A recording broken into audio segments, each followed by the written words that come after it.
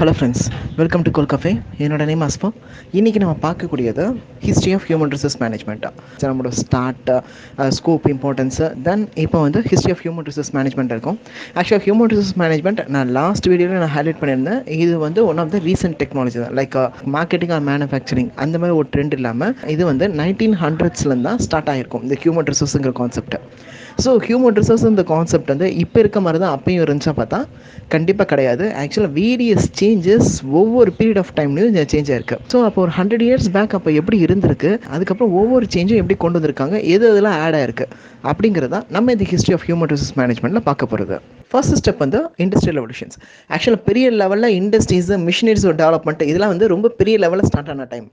So இந்த மாதிரி டைமில் வந்து ரொம்ப பெரிய ஜாம்பவான்ஸ், ரொம்ப பெரிய ஓனர்ஸ் இவங்களாம் என்ன பண்ணாங்கன்னா, மாஸ் மிஷினரிஸோட ப்ரொடக்ஷன்ஸு, தென் ப்ரொடக்ஷன் யூனிட்ஸ் அதை வந்து இன்க்ரீஸ் பண்ணுறது, ஃபேக்ட்ரிஸோட நியூ அவுட்லெட்ஸ் இன்க்ரீஸ் பண்ணுறது, இதில் தான் அவங்க பெருசாக கான்சன்ட்ரேட் பண்ணிட்டு இருந்தாங்களே தவிர்த்து எம்ப்ளாயீஸு அவங்களுக்கான எம்பத்தி, அவங்களுக்கான பர்சனல் டச்சு, அவங்களுக்கான லீவ் அலாட்மெண்ட்டு, அவங்க கூட ஒரு ரிலேஷன்ஷிப்பு, இதிலலாம் வந்து அவங்க பெருசாக கான்சன்ட்ரேட் பண்ணல. அவங்கள பொறுத்தனையும் ஓகே, ஒரு ஆளை எடுத்து போடுறேன், என்னோட ரொட்டேஷனான ஒர்க் நடக்குது, அந்த ஒர்க் எனக்கு எப்போ தேவையோ அதான் நான் அந்த ஆளை வந்து வெளியே தூக்கி போட்டுறேன். இவ்வளோ தான் இந்த எம்ப்ளாயரோட ஐடியாவே இருந்திருக்கு. ஸோ அதனால ஒரு ரொட்டேஷனல் இந்த ஒர்க் போயிட்டு இருந்திருக்கு. எம்ப்ளாயி வந்து அப்பப்போ எடுக்கப்படுறாங்க, அந்த வேலை போகுது, தென் வேலை முடிஞ்ச பிறகு they will throw off. So இந்த மாதிரி வந்து ஒரு பர்சனல் டச் எல்லாமே வந்து அப்போ இண்டஸ்ட்ரியல் ரெவல்யூஷன்ஸ் வந்து மூவ் ஆகிட்டு இருந்திருக்கு. கொஞ்ச நாள் போக போக இந்த லேபர் ரிலேட்டட் இஷ்யூஸ் வந்து கொஞ்சம் ரைஸ் ஆக ஆரம்பிச்சிருக்கு. அப்போ தான் வந்து இந்த எம்ப்ளாயர், இந்த ஓனர் என்ன பண்ணியிருக்காங்கன்னா, நம்ம வந்து machineries development, factory outlet increase, profit increase, இதில் தான் நம்மளால் கான்சன்ட்ரேட் பண்ணிட்டு இருக்க முடியுமே தவிர்த்து இங்கே வந்து இவங்களோட பிரச்சனைலாம் நம்மளால் ஏற்று பண்ணவே முடியாது. சத்தியமாக நமக்கு அந்த ஸ்கில்லும் கிடையாது. ஸோ செப்பரேட்டாகவே ஒரு பர்சன் இவங்களோட பிரச்சனையை அட்ரஸ் பண்ணுறதுக்குன்னு செப்பரேட்டாக ஒரு பர்சன் அசைன் பண்ணிடலான்ட்டு செப்பரேட்டாக இண்டிவிஜுவலாக ஒரு பர்சன் அசைன் பண்ணுவாங்க, கம்ப்ளீட்டாக இந்த லேபர் ப்ராப்ளம் மட்டும் அட்ரஸ் பண்ணுறதுக்கு. அப்படி உருவானது தான் இந்த human resource industrial relations டிபார்ட்மெண்ட்டாக. So இந்த ஒரு சென்ட்ரலைஸ்டு பர்சன் தான் கம்ப்ளீட்டாக லேபர் ப்ராப்ளம்ஸை ஃபுல்லாக அட்ரஸ் பண்ணியிருக்காரு. தென் அதை ஃபுல்லாக தீர்த்து வைக்கிறது, இந்த இஷ்யூஸ் ஃபுல்லாகவே வந்து பார்த்துட்டு இருந்திருக்காங்க. இதை தவிர்த்து ஒரு சில டைம்ஸில் கவர்மெண்ட்டோட இன்வால்மெண்ட்டும் இருந்திருக்கு.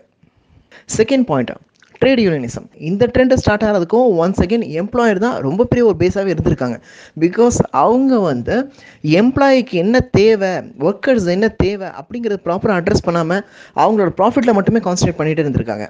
எம்ப்ளாயிஸ் இந்த ஒர்க்கர்ஸ்க்கு அவங்களுக்கான பெனிஃபிட்ஸ் எதுவுமே ப்ராப்பராக வந்து சேராமல் இருந்திருக்கு. அவங்களோட ஒர்க் டைம்லாம் வந்து ரொம்ப எக்ஸஸாக இருந்திருக்கு. சேலரி, ஒர்க் பண்ணுறதுக்கான சேலரி ப்ராப்பராக வராமல் இருந்திருக்கு. அவங்களுக்கான பெனிஃபிட்ஸ், போனஸ் எதுவுமே ப்ராப்பராக கிடைக்காம இருந்திருக்கு. ஸோ இந்த மாதிரி நிறைய விஷயங்கள் வந்து அவங்களுக்கு கிடைக்காம போயிட்டே இருந்திருக்கு. ஒவ்வொருத்தராக போய் இண்டிவிஜுவலாக அட்ரஸ் பண்ணும்போது பார்த்தீங்கன்னா அது ப்ராப்பராக வந்து எடுப்படலை. இப்போ ஃபார் எக்ஸாம்பிள் ஒரு 100 பேர் 1000 பேர் ஒர்க் பண்ண இடத்துல ஒரு பர்சனை போயிட்டு எனக்கு இந்த மாதிரி இஷ்யூ சொல்லும்போது அவங்க தட்டி கழிச்சிக்கிட்டே இருந்திருக்காங்க. ஸோ அப்போ தான் என்ன பண்ணியிருக்காங்கன்னா, இவங்களுக்குள்ள ஒரு பெரிய லெவலில் குரூப் மாதிரி ஃபார்ம் பண்ணி காமனாக அந்த இஷ்யூஸை கொண்டு போய் நிப்பாட்டியிருக்காங்க. ஒரு குரூப் மாதிரி ஃபார்ம் பண்ணுறது, தென் அந்த ஃபேக்ட்ரிஸ்குள்ளேயே வந்து ஸ்ட்ரைக் பண்ணுறது, தென் வேலை செய்யாமல் வெளியே போகிறது, தென் அங்கேயே மறியல் பண்ணுறது, அந்த வேலையை வந்து கம்ப்ளீட்டாக புறக்கணிச்சிட்டு இவங்க வேற ஒரு வேலையை பார்த்துக்கிட்டு இருக்கிறது, இந்த மாதிரி நிறைய விஷயங்கள் வந்து இந்த ஸ்ட்ரைக் ரிலேட்டடாக பண்ண ஆரம்பிச்சிருக்காங்க. ஸோ இதனால எம்ப்ளாயர்ஸ்க்கு வந்து ரொம்ப பெரிய லெவலில் ப்ரெஷர் ஆகி அவங்க ஒவ்வொரு பெனிஃபிட்டாக ரிலீஸ் பண்ண ஆரம்பிச்சிருக்காங்க. போனஸ், ஒர்க் டைம் கம்மி பண்ணுறது. ஸோ இந்த மாதிரி வந்து ஒரு சில விஷயங்கள் வந்து நடக்க ஆரம்பிச்சிருக்கு. இந்த கான்செப்ட், இதோட பிளாட்ஃபார்ம் பேர் பார்த்தீங்கன்னா கலெக்டிவ் பார்கெனிங் சொல்லுவாங்க. எம்ப்ளாயீஸ் அந்த ஒர்க்கர் சார்பில் ஒருத்தர் வந்து பேசுவாங்க, எம்ப்ளாயர் சார்பில் ஒருத்தவங்க வந்து பேசுவாங்க, காமனாக ஒரு பர்சன். இவங்க 3 பேர் சேர்ந்து ஓகே எங்களுக்கு இந்த பெனிஃபிட்லாம் வேணும், இவங்க வந்து இந்த பெனிஃபிட் என்னால் இவ்வளோ தான் தர முடியும்னு சொல்கிறது. ஸோ நம்ம காமனாக நெகோஷியேட் பண்ணி ஃபைனலாக ஒன்று ஃபைனலைஸ் பண்ணுறது. ஸோ இந்த மாதிரி ஒரு ட்ரெண்டுங்கிறது இந்த ட்ரேட் யூனியனிசம் இந்த ஒரு பீரியடில் தான் பெருசாக ஸ்டார்ட் ஆயிருக்கும்.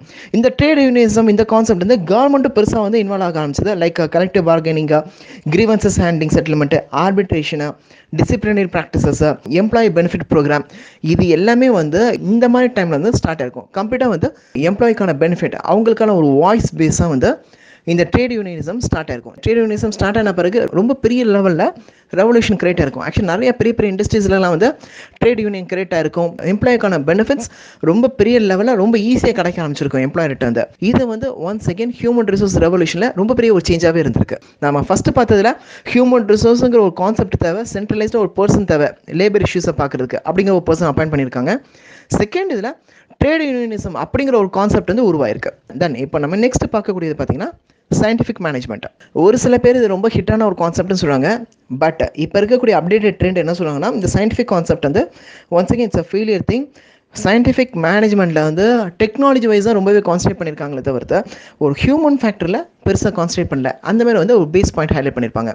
சயின்டிஃபிக் மேனேஜ்மெண்ட்டில் மெயினாக 4 திங்ஸ் வந்து ஹைலைட் ஆகும். Like development of true science, scientific selection and training of workers, friendly cooperation between management and workers, development of every worker to his fullest potential. ஆக்சுவலாக இந்த 4 பாயிண்ட் ரொம்ப கூர்மையாக பார்த்தா நமக்கே தெரியும், கம்ப்ளீட்டாக மேனேஜ்மெண்ட் அந்த ஒரு ஆர்கனைசேஷன் அந்த சாதகமாக தான் இருக்குமே தவிர்த்து ஒரு ஹியூமன் ஃபேக்டராக இருக்கவே இருக்காது. அதனாலே இந்த சயின்டிஃபிக் மேனேஜ்மெண்ட் ஃபெயிலியர் ஆகிறதுக்கு ரொம்ப பெரிய ஒரு பேஸாக கிரியேட் ஆயிடுச்சு. Next point industrial psychology. இந்த ட்ரெண்டில் தான் இவங்க வந்து செலெக்ஷன் ப்ராசஸ்ஸு, பிளேஸ்மெண்ட் ப்ராசஸ்ஸு, இவங்களோட ட்ரைனிங் ப்ராசஸ்ஸு இதிலெல்லாம் வந்து ரொம்ப பெரிய லெவலில் கான்சன்ட்ரேட் பண்ண டைம்னே சொல்லலாம். ஆக்சுவலாக வந்து ப்ராப்பராக அந்த எம்ப்ளாயிக்கு வந்து அந்த பர்டிகுலர் ஸ்கில் இருக்கா, இந்த ஜாப் பண்ணுறதுக்கான பர்டிகுலர் ஸ்கில் இருக்கான்ட்டு ஒரு எம்ப்ளாயி ஸ்கில் செட்டை வந்து சூஸ் பண்ணி எடுக்கக்கூடிய ஒரு டைம்னே சொல்லலாம் இந்த இண்டஸ்ட்ரியல் சைக்காலஜி. ஸோ இவங்க வந்து இதில் வந்து செலெக்ஷன் ப்ராசஸில் ரொம்ப மேக்ஸிமம் டைம் வந்து அலோகேட் பண்ணியிருப்பாங்க. அதுக்கப்புறம் செலக்ட் பண்ண பிறகு இந்த எம்ப்ளாய்க்கு இந்த ஸ்கில் செட் இருக்குது, ஸோ இந்த எம்ப்ளாய் வந்து பர்டிகுலராக இந்த ஜாப்ல வந்து பிளேஸ் பண்ணலாம், இவங்களுக்கு இதுக்கான ட்ரைனிங் கொடுக்கலாம். ஸோ இந்த பிளேஸ்மெண்ட் செலெக்ஷனு ட்ரைனிங்காக இந்த ப்ராசஸில் வந்து இந்த இண்டஸ்ட்ரியல் சைக்காலஜி பீரியடில் வந்து பெருசாக ஹைலைட் பண்ணியிருப்பாங்க. Next point human relations moment. இந்த ட்ரெண்ட்லேருந்து தான் கிட்டத்தட்ட இந்த ஹியூமன் ரிலேஷன்ஸ் இந்த எம்பத்திங்கிற ட்ரெண்டே கொஞ்சம் கொஞ்சமாக உள்ளே வர ஆரம்பிச்சிருக்கும். இதுக்கு முன்னாடியே நம்ம பார்த்தது பார்த்தீங்கன்னா industrial ரெவல்யூஷன்ஸு, trade யூனியனிசம், scientific management, industrial psychology இதெல்லாமே பார்த்தீங்கன்னா எம்ப்ளாயர் ப்ரொடக்ஷனு, ப்ரொடக்டிவிட்டி இந்த கான்செப்ட்லேயே தான் இருக்கும். இதுக்கப்புறம் வரக்கூடிய சேஞ்சஸ் தான் கம்ப்ளீட்டாக வந்து எம்ப்ளாயி சாதகமாகவே வரும். அதில் ஃபர்ஸ்ட் ஸ்டாண்டர்ட் பார்த்தீங்கன்னா இந்த ஹியூமன் ரிலேஷன்ஸ் மூமெண்ட்டு. இதில் இவங்க மெயினாக ஃபோக்கஸ் பண்ணது எதுனா எம்ப்ளாயிஸ் ஆர் ஒர்க்கர்ஸ் அவங்களோட ஆட்டிடியூட்ஸ் ஆஸ் வெல் அஸ் அவங்களோட ஃபீலிங்ஸ் வந்து ரொம்ப அதிக லெவலில் கான்சன்ட்ரேட் பண்ணி அது ரிலேட்டடாக அவங்க வந்து ப்ரொடக்டிவிட்டியை இன்க்ரீஸ் பண்ணுறது. ஸோ இந்த மாதிரி ஒரு ட்ரெண்ட் செட் வந்து இவங்க கொண்டு வந்திருப்பாங்க. இதுக்கு முன்னாடிலாம் வந்து ஒர்க்கர்ஸ் வந்து அவங்க பார்த்துருக்கவே மாட்டாங்க, இவங்களுக்கு ஒர்க்கர் நாலேஜ் இருக்கா இது இருக்கா அந்த மாதிரி தான் பார்த்துருப்பாங்க. அதுக்கு முன்னாடிலாம் சுத்த மோசம் எதுவுமே பார்த்துருக்க மாட்டாங்க. இந்த இடத்துல இருந்து ஃபர்ஸ்ட் ஆஃப் ஆல் அவங்களோட எமோஷன்ஸ் வந்து பெரிய லெவலில் டச் பண்ணி அதை வந்து ஃபர்ஸ்ட் ஆஃப் ஆல் கிளியர் பண்ணி அதிலிருந்து அவங்க ப்ரொடக்டிவிட்டியை இன்க்ரீஸ் பண்ண ஆரம்பிச்சிருப்பாங்க. ஸோ தட் உங்களுக்கு வந்து ஒர்க் வந்து ஒரு ஃபுல் ஃபெஜ்ஜாக நடக்க ஆரம்பிச்சிருக்கும். இந்த ட்ரெண்ட் வந்து இங்கே என்ன ஸ்டார்ட் பண்ணியிருப்பாங்க, இதுதான் ஹியூமன் ரிலேஷன்ஸ் மூவ்மெண்ட். இதில் மெயினாக இவங்க என்ன சஜஸ்ட் பண்ணுறாங்கன்னா இன்டர் பர்சனல் ரிலேஷன்ஸ் அப்படிங்கிறத ஹைலைட் பண்ணுறாங்க. ஸோ இந்த இன்டர் பர்சனல் ரிலேஷன்ஸ் இதன் மூலமாக நம்ம அந்த பர்டிகுலர் இண்டிவிஜுவல் அல்லது அந்த பர்டிகுலர் குரூப்போட ஃபுல் பொட்டன்ஷியல் நம்ம தெரிஞ்சுக்க முடியும். ரொம்ப சிம்பிளாக சொன்னால் ஒருத்தருக்கு வந்து டெக்னிக்கலாக நல்லா பண்ண தெரியுது, ஒர்க் மேபி அதிகம் பேச மாட்டாங்க, டெக்னிக்கல் ஒர்க் சூப்பராக பண்ண தெரியுது, எந்த டெக்னிக்கல் எவ்வளோ பெரிய கால் மேனுஃபேக்சரிங் எந்த ப்ரொடக்டிவிட்டி எதுவுமே ரொம்ப ஈஸியாக பண்ணுறாங்க. அவரை கொண்டு போய் சேல்ஸ்லேயோ இல்லை அந்த குரூப் ஆஃப் பர்சன்ஸை கொண்டு போய் சேல்ஸ்லேயே போட்டால் கண்டிப்பாக அவங்களுக்கு ஒர்க் அவுட் ஆகாது. ஏன்னா அவங்களுக்கு வந்து பேசக்கூடிய திறமை கிடையாது. பட் டெக்னிக்கலாக அவங்களோட டெக்னிக்கல் ஸ்கில் டெக்னிக்கல் பற்றி ரொம்பவே பீக்கில் இருக்கும். ஸோ ஒன்ஸ் அகெயின் இங்கே வந்து இந்த ஹியூமன் ரிலேஷன்ஸ் அந்த ஹியூமன் டச் இது இருக்கும்போது உங்களால் அந்த இண்டிவிஜுவல் அவங்களோட ஃபுல் பொட்டன்ஷியல் என்னங்கிறது உங்களால் கிராப் பண்ண முடியுது. ஸோ உங்களால் ஈஸியாக இந்த இண்டிவிஜுவலுக்கு இந்த ஒர்க் கொடுத்தா we can take the full output அப்படிங்கிறத உங்களால் ஈஸியாக கெஸ் ஒர்க் பண்ண முடியும். So you can grab the full output from them. So இதன் மூலமாக ஒரு இண்டிவிஜுவலோட ஃபுல் ப்ரொடக்டிவிட்டியை நம்மளால் ஈஸியாக கெயின் பண்ண முடியும். ஆஸ் வெல் அஸ் ஆர்கனைசேஷன் இதனுடைய ப்ராஃபிட்டும் we can raise a lot. Next thing behaviour science. இதுக்கு முன்னாடி பார்த்தோம்னா இந்த ஹியூமன் ரிலேஷன்ஸ் மூவ்மெண்ட் இந்த ட்ரெண்ட் வந்து பயங்கரமாக ஹிட் ஆயிடுச்சு. கொஞ்சம் எம்ப்ளாயிஸ் இருக்க இடத்துல வந்து மேக்ஸிமம் அவுட்புட் அவங்களால எடுக்க முடிஞ்சிருச்சு, மேக்ஸிமம் ப்ராஃபிட் அவங்களால கெயின் பண்ண முடிஞ்சிச்சு. ஸோ இந்த ட்ரெண்டை கொஞ்சம் எக்ஸ்டெண்ட் பண்ணி கொஞ்சம் பெரிய லெவலில் கொண்டு போகணுங்கிறதுக்காக தான் இந்த பிஹேவியர் சயின்ஸுங்கிற ட்ரெண்டை வந்து கொண்டு வந்திருப்பாங்க. பிஹேவியர் சயின்ஸில் நம்ம ஃபர்ஸ்ட் நோட்டில் ஆந்த்ரோபாலஜி, சோஷியாலஜி, சைக்காலஜி இதெல்லாம் பிரிஞ்சு வந்துடும். ஆந்த்ரோபாலஜினா அவங்களோட கல்ச்சர், அவங்களோட டெவலப்மெண்ட், ஆக்சுவலாக அவங்களோட சொசைட்டி, அவங்க உருவான விதம், அவங்க வளர்ந்த சூழல், ஸோ இதெல்லாமே பார்க்கணும். ஃபார் எக்ஸாம்பிள் நீங்கள் நார்தன் சைடில் போகிறீங்க, சப்போஸ் அது ஒரு கொஞ்சம் கிராமத்து சைடு கொஞ்சம் அது ஒரு அண்டர் டெவலப்டு ஏரியாவாக இருந்துச்சுன்னா ஸோ நம்ம எஜுகேஷன் லெவலில் பெருசாக நம்ம பார்க்க முடியாது அந்த இடத்துல. ஸோ நம்ம அப்போ அந்த பர்டிகுலர் எம்ப்ளாயிஸ்ட்டு நம்ம என்ன சோர்ஸ் ஆஃப் ஒர்க் நம்மளால் எடுக்க முடியும் அந்த மாதிரி we have to guess out. இதுவே நீங்கள் ஒரு மெட்ரோபாலிட்டன் பிளேஸில் வந்து நீங்கள் லொக்கேட் பண்ணியிருக்கீங்க உங்களோட பிஸ்னஸாக கம்ப்ளீட்டாகவே ரொம்பவே ஹை அண்ட் எஜுகேட்டட் பீப்புள்ஸாகவே இருப்பாங்க. ஸோ அப்போ நம்ம அங்கே என்ன kind of work we can take it out. So first of all we must know about the anthropology as well as sociology. கிட்டத்தட்ட மியர் ரிசல்ட்ஸ் இங்கே இருக்கும். Next thing is psychology. இந்த difference ரொம்ப பெரிய லெவலில் ஹைலைட் பண்ணிட்டு இருக்காங்க. இந்தியன் ஒர்க்கர்ஸ் பார்த்தீங்கன்னா லைக் மேக்ஸிமம் டைம்ஸ் நம்ம ஒர்க் பண்ணுவோம். இதுவே abroad workers like Singapore, US இங்கெல்லாம் பார்த்தீங்கன்னா அவங்க வந்து ஒர்க் டைம் அது மட்டும் தான் அவங்க ஒர்க் பண்ணுவாங்க. Apart from that they won't stretch. So இந்த ட்ரெண்ட் வந்து கம்ப்ளீட்டாக மாறுது. So psychology of the employees அவங்களோட பேஸ் ஐடியா அவங்க எப்படி பார்த்து வளர்ந்துருப்பாங்கன்னா என்னோட ஒர்க் இதுதான், வாரத்தில் 5 நாள் வேலை 2 நாள் லீவு, என்னை பொறுத்தவரை இது கம்பல்சரி, என்னோட லீவ் டைமில் ஐ ஓன்ட் ஒர்க். ஸோ அப்படிங்கிறது அவங்களோட ட்ரெண்ட். இதுவே இந்தியாவில் இங்கே இருக்க ட்ரெண்ட் பார்த்தீங்கன்னா 5 days நம்ம ஒர்க் பண்ணுவோம். இப்போ 6th day சப்போஸ் சாட்டர்டே வர சொல்கிறாங்கன்னா we will stretch and we will go for the work. வீட்டிலேருந்தே suppose work from home இருக்க கொஞ்சம் ஆன்லைன் எடுத்து இந்த ஒர்க்கை கிளியர் பண்ணால் we will do the work. But இதுவே இந்த ட்ரெண்ட் வந்து அந்த ஊரில் நடக்குது. So you must know about the anthropology as well psychology. So அங்கே உள்ள society and then personal individual அவங்களோட தாட் எப்படி இருக்கு. ஸோ ஒன்ஸ் அகேன் இதையும் நீங்கள் டீட்டெயிலாக அனலைஸ் பண்ணி நீங்கள் வந்து ஒர்க் அவுட் பண்ணும்போது நீங்கள் ஈஸியாக அந்த பர்டிகுலர் லொக்கேஷன்ஸில் இருக்கக்கூடிய அந்த ஒர்க்கை you can easily take it out. ஆனால் next second set of behaviour சயின்ஸில் எப்படி பிரியும்னா மோட்டிவேஷன் அண்ட் லீடர்ஷிப் ஸ்கில்ஸையும் டேப் பண்ணும். இதுவும் வந்து பிஹேவியர் சயின்ஸில் வந்துடும். பர்டிகுலர் எம்ப்ளாயோ அல்லது குரூப் ஆஃப் எம்ப்ளாயீஸோ எப்படி மோட்டிவேட் பண்ணுறது, அந்த ஒரு இண்டிவிஜுவல் கிட்ட இருக்கக்கூடிய லீடர்ஷிப்பை எப்படி டேப் பண்ணி வி ஹேவ் டு இன்க்ரீஸ்.